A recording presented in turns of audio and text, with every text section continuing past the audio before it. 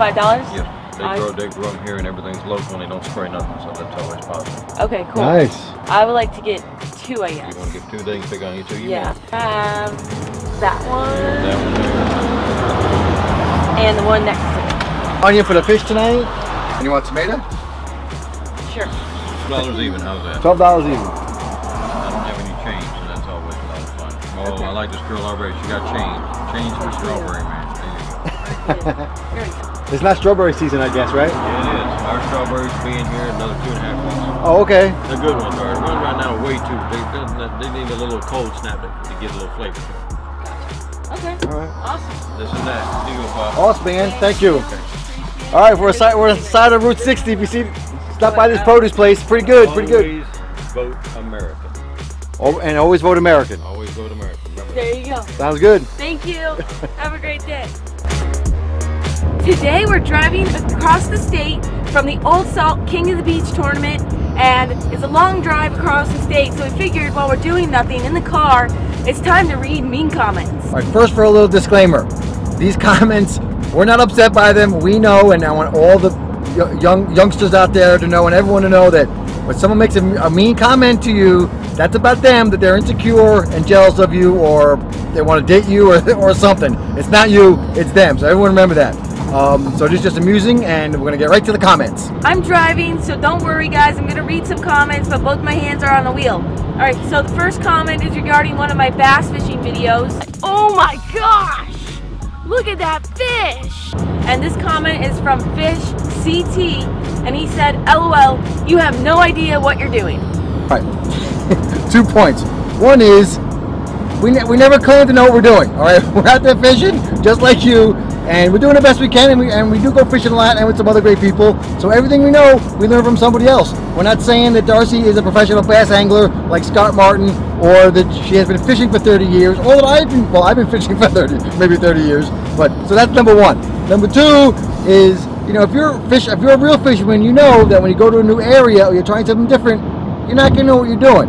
And also, if you're not from that area, you're not gonna know what that person's doing. So I mean, everyone loves feedback and trying different things, but you know, trying something on my water in Florida is not going to be the same thing that someone's going to try in Michigan trying to catch a bass. That just doesn't work out. But thanks for the comment.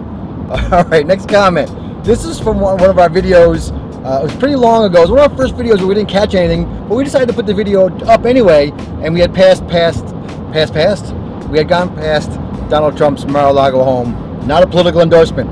But anyway, this fella wrote, this is Silverbit69. You know, you can already tell the name is going to be a precursor.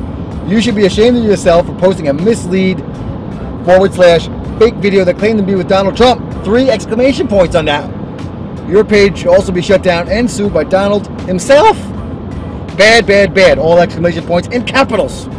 Go to your room. I hope your business now sinks. So again, the name of the title says Donald Trump's Mar-a-Lago home and ran over a rope vlog. It does not say we were with Donald Trump. I mean, we were never with him, so he's misleading already. He's incorrect. And we just said it's not a political endorsement, and we just happened to drive by his house, so we put that in the thumbnail, in the title, I'm sorry. But no, I'm not going to go to my room, and no, my business is not sinking, it's actually growing, so thanks for the comment. This one is a comment I received on Instagram, and this is from Saint_George03, and he said the following: disappointed you'd reduce a sport we're all passionate about to cheap sex appeal. I would like to take this opportunity to apologize to every fisherman everywhere that Darcy's Bikini has reduced the sport you're so passionate about. All right, this one's on our Halloween Donald Trump, Hillary Clinton video, you know, the funny one with the costumes, and it's from Randomness. He says, that was the dumbest video I've ever watched. Well, you know, Randomness, it probably is the dumbest video we ever did make, but that's okay, we were just having fun, and we thought, you know, Hillary Clinton and Donald Trump was a great idea, and we had a blast making it, and you're the only one so far in the comment section who thinks it's the dumbest video ever. But thanks for watching the whole thing and giving us a view. On one of our YouTube gator hunting videos, Jake DeSulio writes, "You're going straight to hell. I can't believe you would do that to an innocent gator. I hate you ugly pieces of redneck." Well, Jake, let me just tell you what I did this week. For starters, I've had some turkey sandwiches, I've had crab cakes, I've had ham, I've also had eggs and bacon this week. And then for my fishing, I've actually killed a bunch of fish this week too. I killed a few kingfish, some bonitas, some Spanish mackerel, a redfish, and a gag grouper. So how do you like this ugly redneck now? Okay, this comment I received on Instagram, and this comment is from Tim Page _ 2 underscores. And he said, "It's amazing how women can sexualize anything, even fishing. I just don't get why you have to sexualize something to get places. Nice arse though." Hey Tim, Tim Page. You don't get how women can sexualize anything. Let me tell you something, buddy. It's not the women, it's the men. She's just wearing a bikini like girls in Florida do wherever she goes. It's the advertising, the car industry, the music industry, the entertainment industry, the movie industry, every single industry, okay? That's just marketing and advertising 101.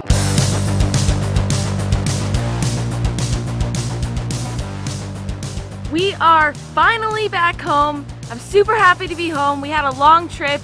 I was very busy the whole time, and now I've just got a ton more stuff to do here at the house. I have a bunch of schoolwork to do this week, as well as I need to ship out all of the calendars that everybody ordered.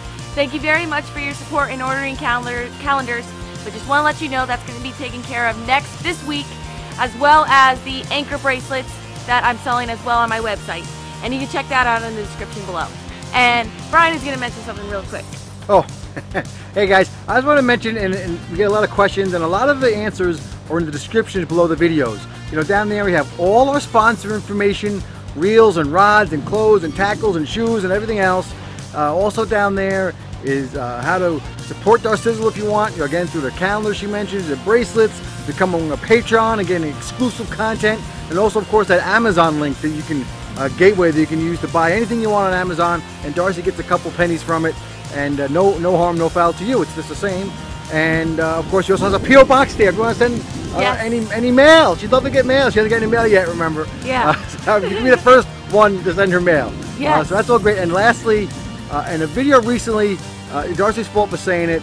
She said the God with the D word after it, and my fault mainly. I usually edit those things out. I missed it, and so a couple people mentioned that that's a bad word, and we know it is. And like Chuck, one of our great viewers, said that, and some other folks, and I apologize. My fault for not, well, her fault for saying it, yeah. My fault for the final, you know, I had the final, you know, responsibility on that, and I apologize. And back to the sizzle. Yeah, and actually it is my fault, it's not his fault. I shouldn't have said that word to begin with, so I apologize. I usually don't normally use those words, and I apologize. Anyways, so we have a busy week ahead of us. We're going to be doing some fishing this week. I'm not exactly sure what yet, but we'll figure it out. Well, I'll go a couple of things. We're going to a seminar, I think, yeah. tomorrow night. And then we're going to definitely do some bass fishing, some inshore fishing. It's windy as hell out. Well, yes. Excuse me, windy as heck out. Don't use that bad word, right?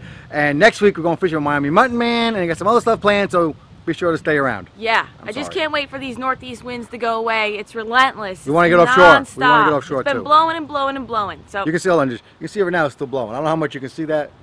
Yeah. The wind probably just died when I turned the camera, but it's blowing like 15, 20 knots. Yep. Alright, so we'll be back again with another episode tomorrow. So if you like this video, be sure to give it a thumbs up. And remember, those mean comments are no big deal to us. We really don't care. I mean, it's actually just a joke for us. Anyways, so subscribe to our channel if you haven't already. Until our next adventure, follow your dream and keep on catching.